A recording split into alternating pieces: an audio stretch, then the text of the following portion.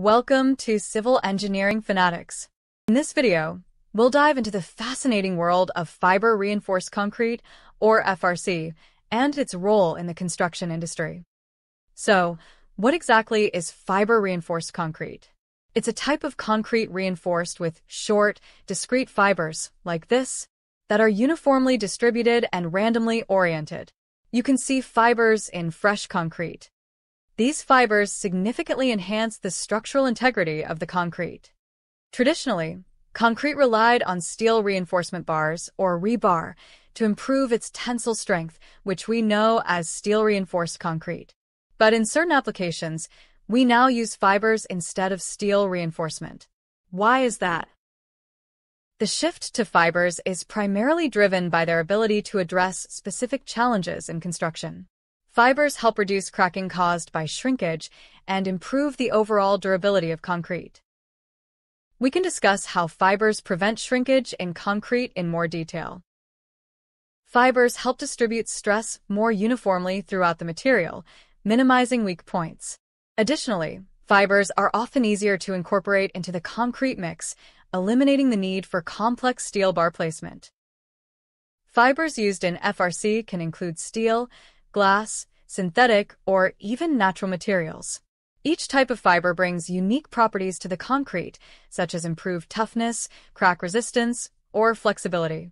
Moreover, fibers can be tailored to suit different applications.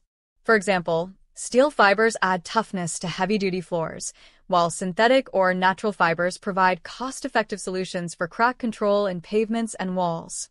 This versatility makes fiber-reinforced concrete an innovative choice for modern construction needs.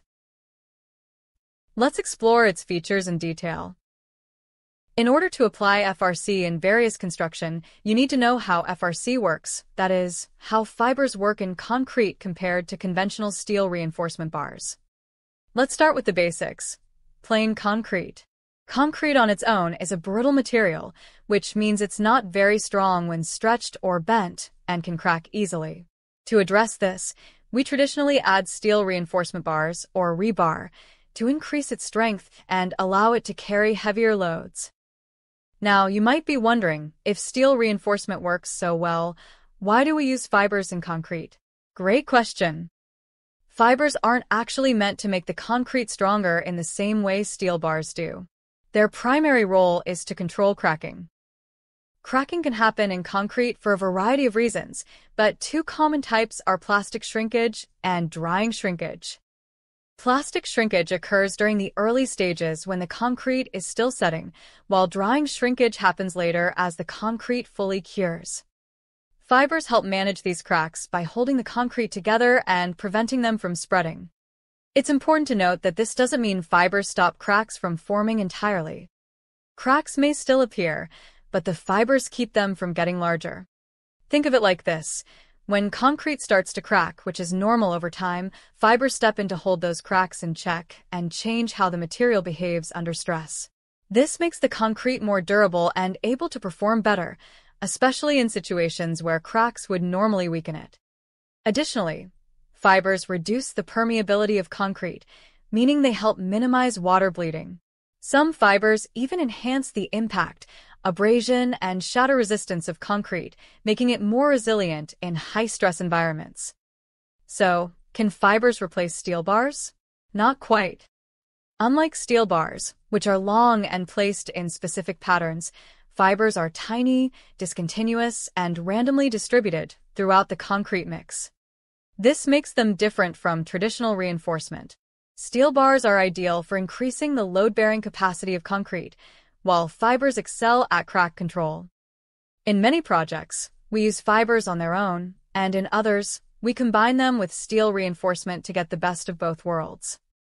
For example, larger steel or synthetic fibers can sometimes replace rebar entirely in specific cases, such as in tunnel segments or underground construction.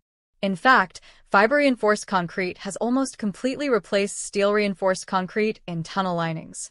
Because fibers don't corrode like steel does, especially in moist or water-prone environments.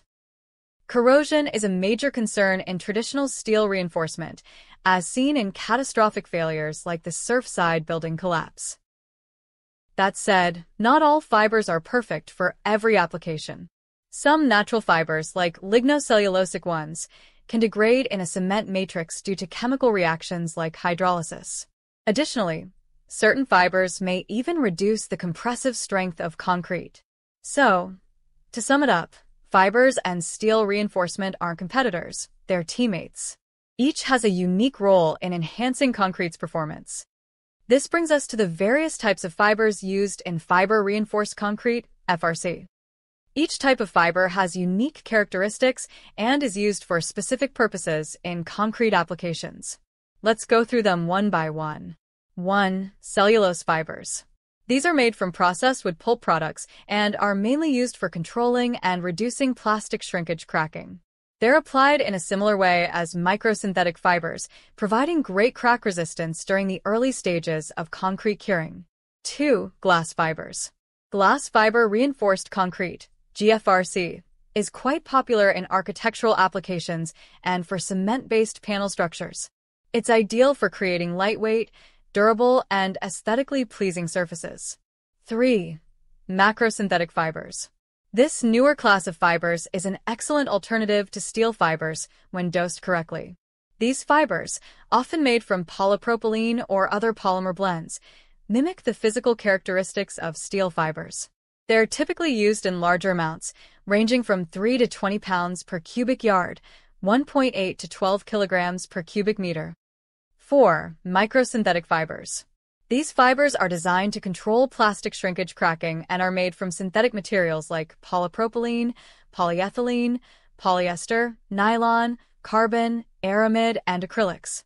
They're used in smaller amounts, usually 0.5 to 3 pounds per cubic yard, 0.3 to 0.9 kilograms per cubic meter, and are great for early-stage crack mitigation. 5. Natural fibers.